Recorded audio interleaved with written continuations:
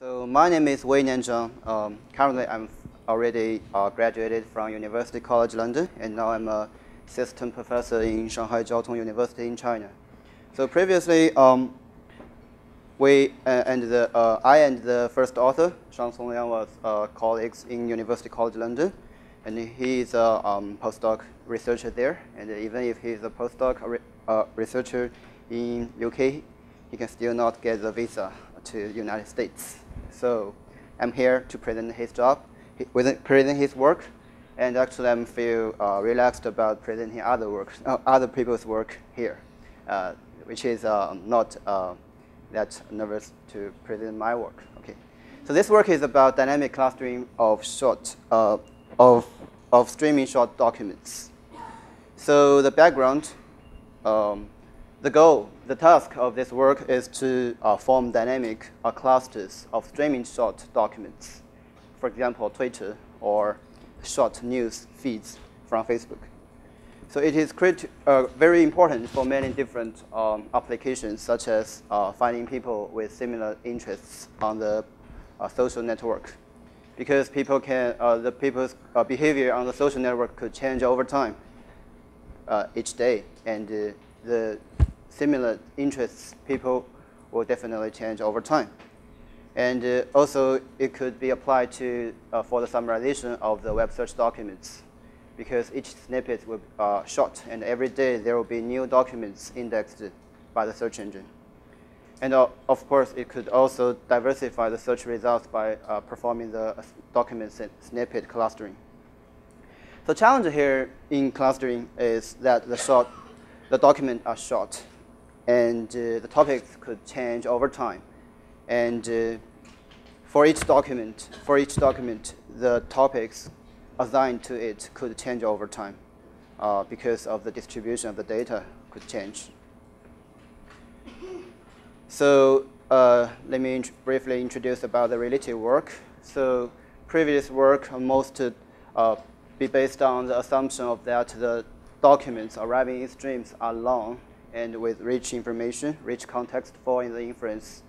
So with such kind of assumption, a lot of clustering algorithms, the classic clustering algorithms can be used, such as k-nearest neighbor, k-means, and of course some topic model-based clustering algorithms for static topic distribution, such as this Dirichlet multinomial mixture model, and dynamic mixture model, and the topic tracking model. So here the TTM is not the same as Schreiwan's TTM.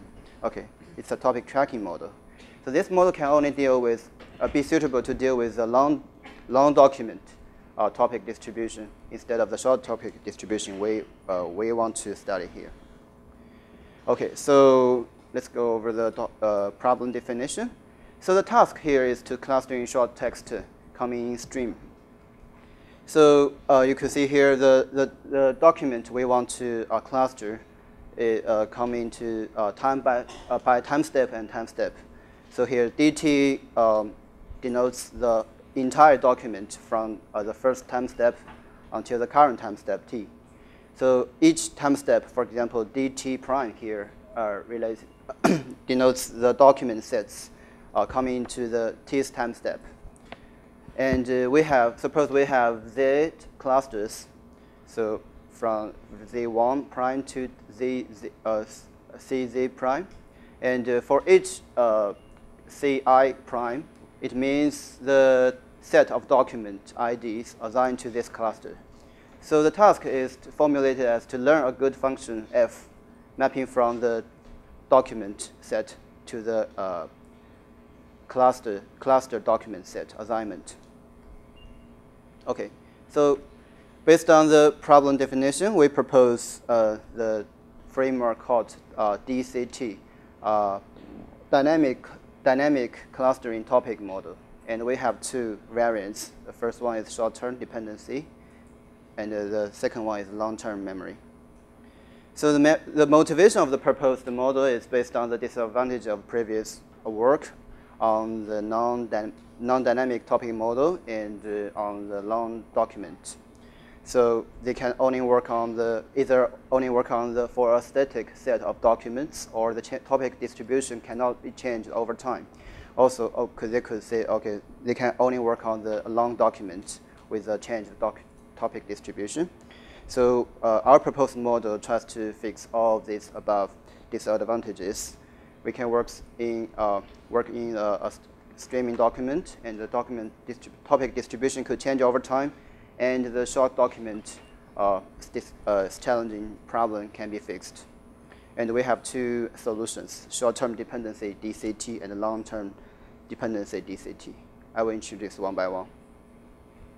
So let's briefly go over the preliminaries. So for non-dynamic topic model, such as LDA, currently there are two parts of the model. The first part is the topic distribution per document. So the theta here is a topic distribution parameter, and kappa here will be the Dirichlet parameter. And on the other part is a per topic word distribution phi here. And it also has a prior parameter gamma here. So both kappa and gamma can be learned by the fixed point iteration, and the parameters can be inferred by Gibbs sampling. So for our first solution, short-term dependency DCT here, instead of just depends on for example theta, the topic distribution parameter inference, it only depends on the prior parameter kappa here.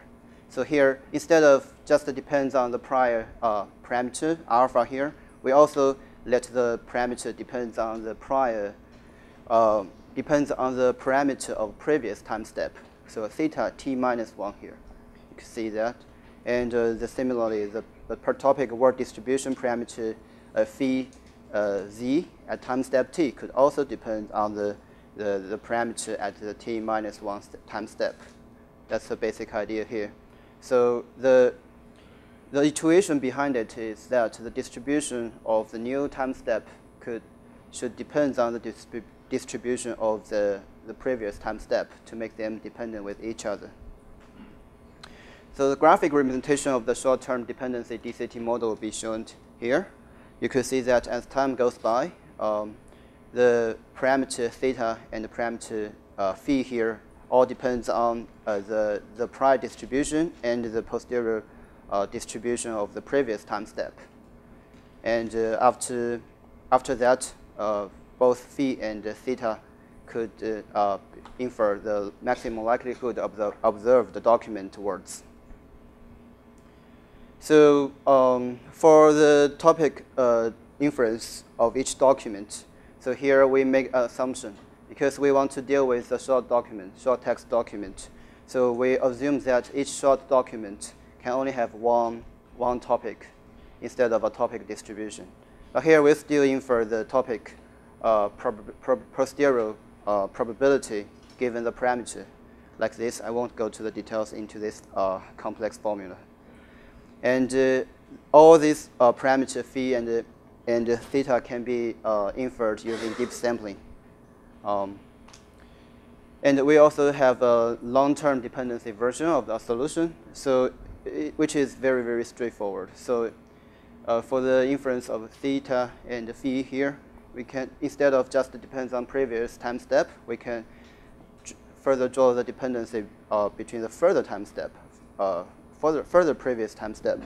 So you could see here the at time step t minus 2 and t minus 1 can also both influence the parameter at t.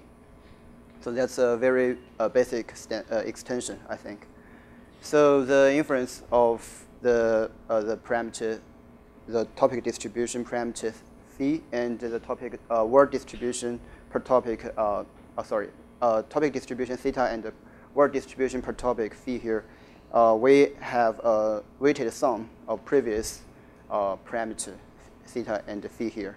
You can see that with L equals to 1, then the solution would reduce to the short-term version, which is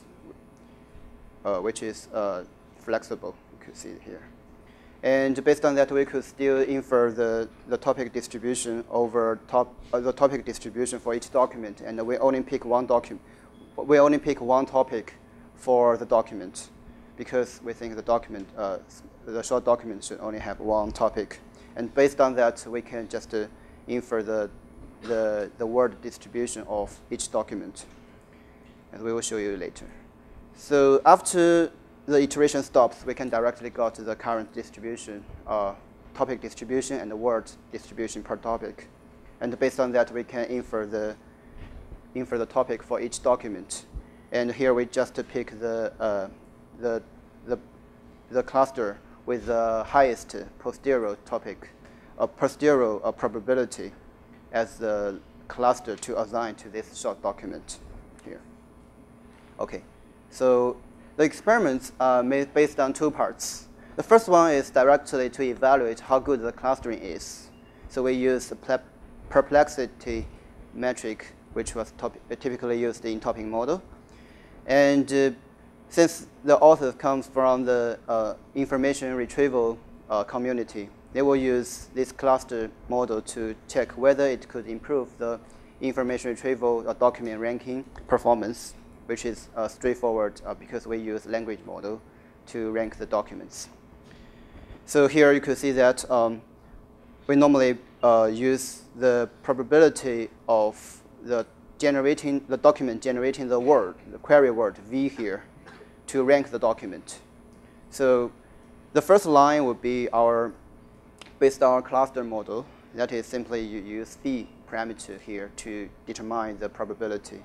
And the second line is the standard language model in information retrieval. It is, again, a linear combination of the maximum likelihood estimator of the current document word distribution and the word distribution over the whole document corpus. So you can see here. And actually, the last line, the cluster, the probability of generating the word here, actually, I think there is only one Z here, only one cluster, because we have already assigned each document to only one cluster.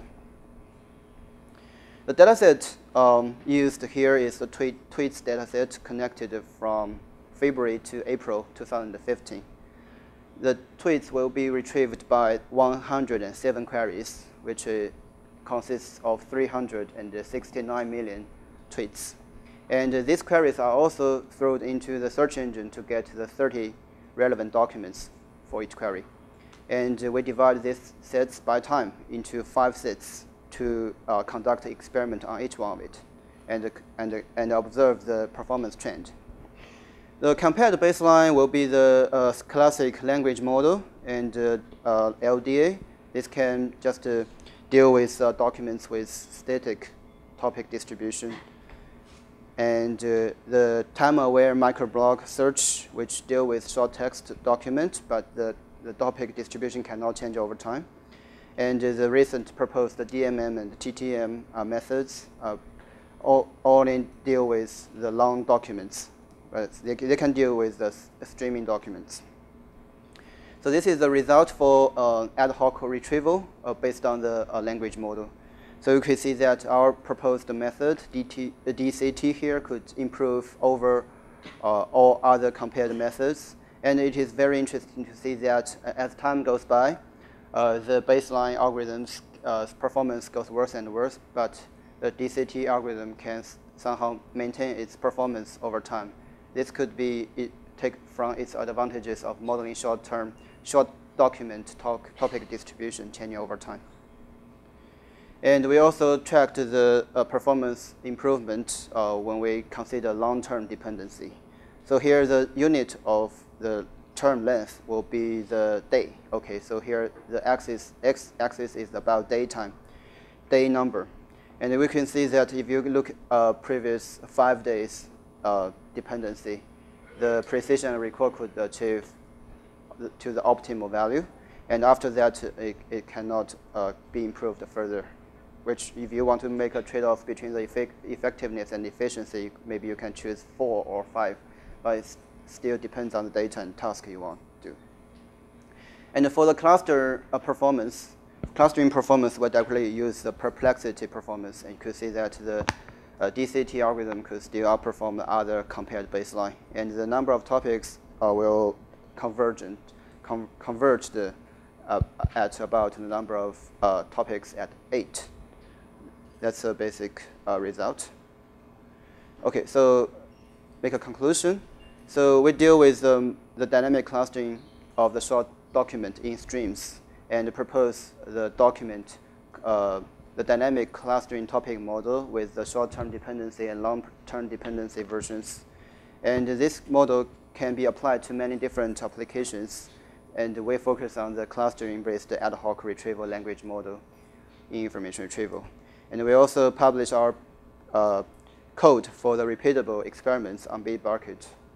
And if you have interest in, you can check it out. And if you have any further questions, please send an email to the first author, Shang Songliang, for more information. Thank you.